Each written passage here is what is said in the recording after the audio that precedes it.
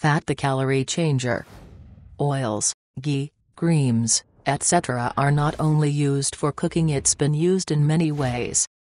People use ghee as dressing on chapati and prantha.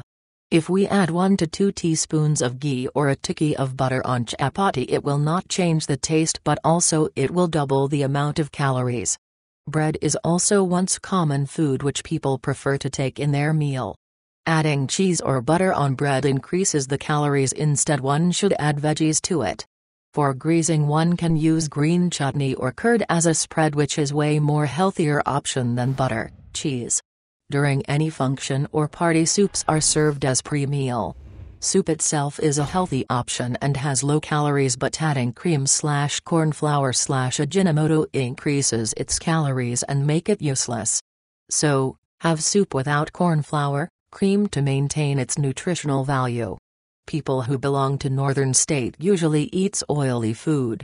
They think that food which contain more of ghee or oil is best for health. They add butter to each meal, which double the amount of calorie present in the food.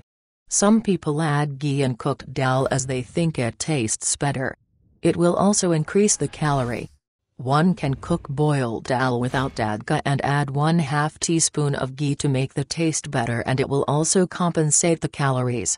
Lassi buttermilk is a low-calorie drink which is preferred during summers, but we add cream to it, which disturbs the nutritional value and make it fattening. Some people eat idly with butter, which will increase the calories.